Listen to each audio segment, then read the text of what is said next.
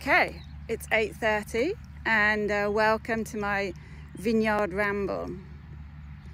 It's just setting the scene here. It's an absolutely glorious morning. There's no wind at all, so no noise from the wind this morning, but as is now becoming the norm, there is the noise of a tractor in the distance because there's no wind, so everybody's out protecting their grapes this morning. So great to see you all. I'm going to try a new function this morning. If you have just general questions you'd like to ask me, I'm going to try the question and answers button down at the bottom of your screens. So if you have any questions you'd like me to answer, can you please just type them in there, and then towards the end I'll have a look at the questions and get back to you. But here we go. So just to locate where we are this morning, I'm next to an olive tree. And in the background here, we have the Pyrenees. You just see the snow-capped mountains. That's the Canigou, the foothills of the Pyrenees. So that's in Catalonia, just over the border in Roussillon. We're actually in the Languedoc. You can see I'm in the valley this morning. So I'm in the valley between Toucham and Paziol. And for those of you who are hoping to see the castle, there we have the Château d'Aguilar. So the sun's behind it. You can just make out the outline of it. That's a Cathar castle. For those of you who have been down here, they're absolutely fabulous.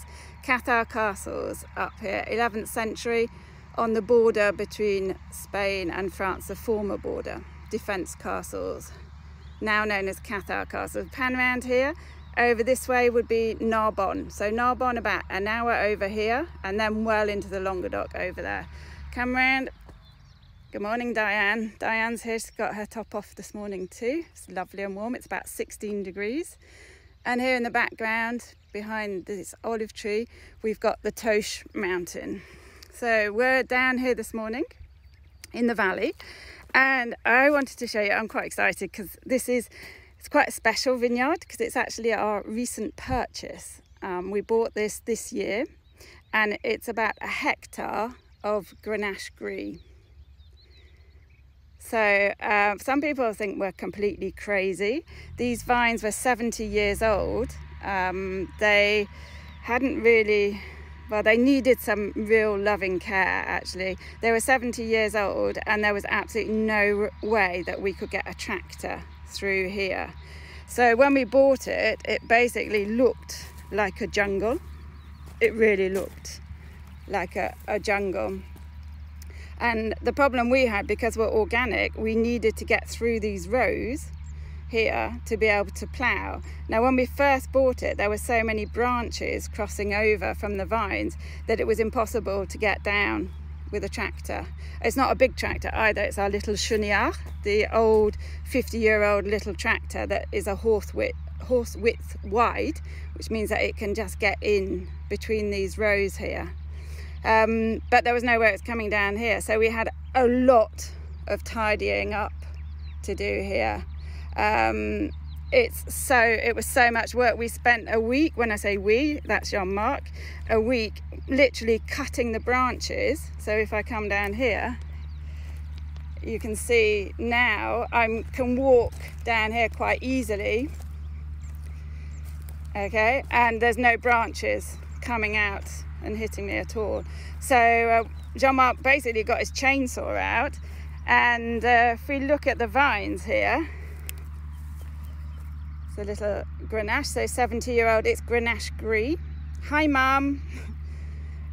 And the Grenache, basically what we did was we chainsawed the bigger branches so that they were in a nice line, and we've tried to sort of get them lining up, you see here nicely, so you can see where on the vines here we literally just had to trim off the branches with the chainsaw.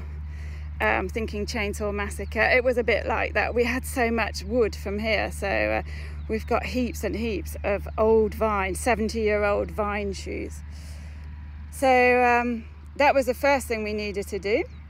So we came in and cut off the branches. We could then get the tractor in, and as you can see here, we have actually been in and we were able to cut the grass You can see where we've cut it and where we haven't cut it. So we were able to cut the grass, and we also rotivated it. We were going to plough, but we just felt that if we ploughed, the vines have already been disturbed enough with the chainsaw that if we ploughed too deeply, we didn't want to upset the root structure this year.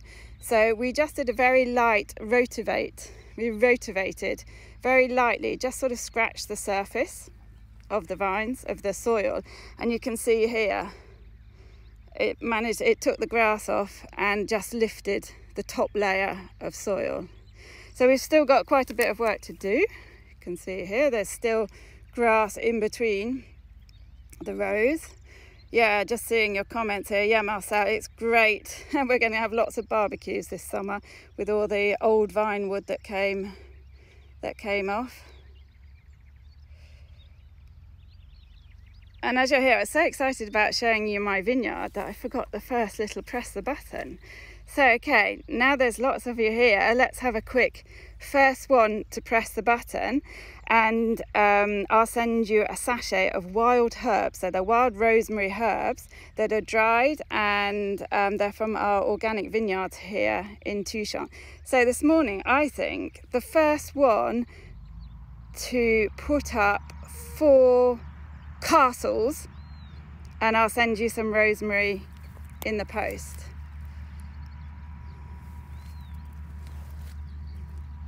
So the first one for 4 castles.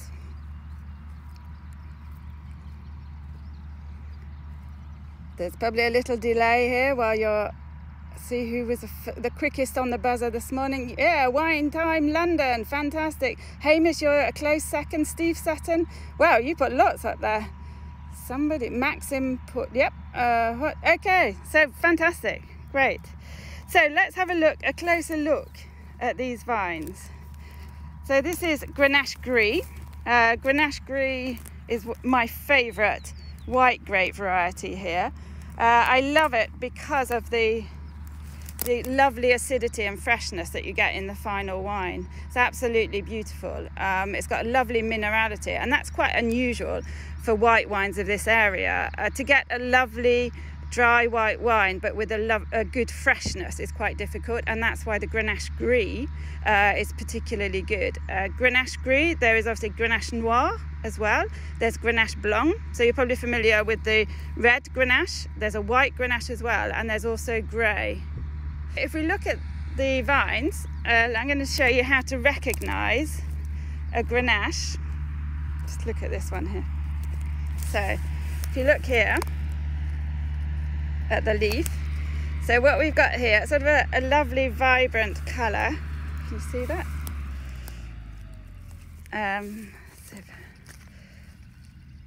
A lovely green vibrant colour. And what we're looking at on these is that it's a nice rounded shape. So if you flatten this out, you've got a lovely round shape. If you remember, the Carignan was very indented, sort of went in and out. This is a lovely round shape, and it's also very smooth on the surface. So smooth, almost waxy surface. And if you turn it over, it's a bit in the shadow, there are absolutely no hairs on the back. No hairs, smooth on the back, waxy on the front, very few veins on the top of the leaf, and a lovely round shape with hardly any indentations. That's the Grenache. So some more here. Take a little look at the grapes as well. There we are. You're the first people. Look at these lovely, lovely little grapes. These are the little Grenache Gris grapes just forming here, you see. And then we've got lovely, they're looking, like you say, so healthy, so happy, these vines in the sunshine this morning. Look at those lovely Grenache Gris. So I keep the Grenache Gris separate. We do 100% Grenache Gris from the old vines. This is the first year that we've taken over this vineyard. So we're going to see, it'll be quite a surprise and interesting to see this year the quality of the grapes that have come from this vine. When I say we take it over, it means that we purchased it from somebody who was in the Cooperative previously. So he would have been doing conventional farming on it, and it's our challenge to get this vineyard back and into organic farming. And as I was mentioning, it's a lot of hard work, lots of ploughing. This year it's been particularly wet and rainy, so we've had to come in and cut the grass, and we need to come in and cut the grass again here. So let's just walk up towards that lovely Cathar Castle. It's such a beautiful morning here, and just a look, the lovely flowers.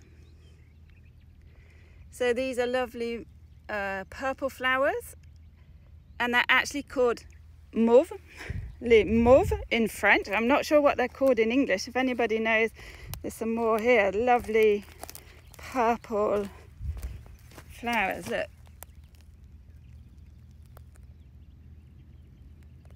It's just gorgeous. So if anybody knows what those are, I'd love to know. And then we've also have dandelions, or they're dandelion lookalikes here. Just absolutely gorgeous. And then we have a little old vine. You see, some of them are literally on the floor. So there's about 4,000 of these old vines in the vineyard. Can you imagine all the work that there was to get them back into shape? Just over here. So there's quite a few of these in the vineyards as well. This morning we got those, and they are thistles. Not any type of thistles, they are donkey thistles. Don't ask me why they're called donkey thistles. They might not be called donkey thistles in English, but that's donkey as in the chardon d'âne. But just so beautiful. Thistle, yes, Hamish, they're thistles. And then it's coming, let's pan round, another view over there on the mountains.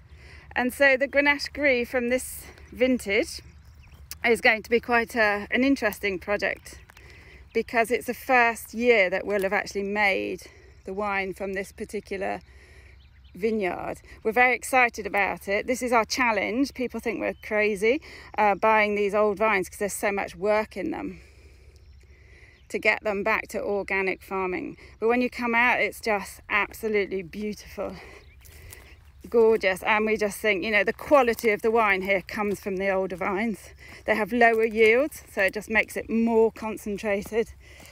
Lovely. Some more thistles here on a view. Hopefully you can hear the birds.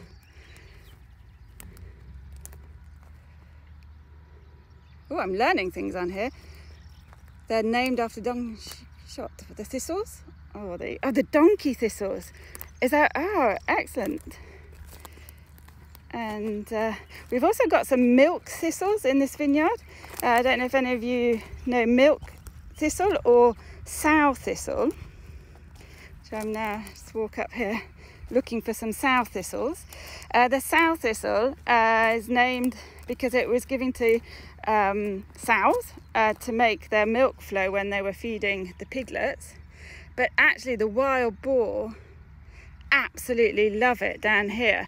So I found some, but it's all been nibbled away by the wild boar.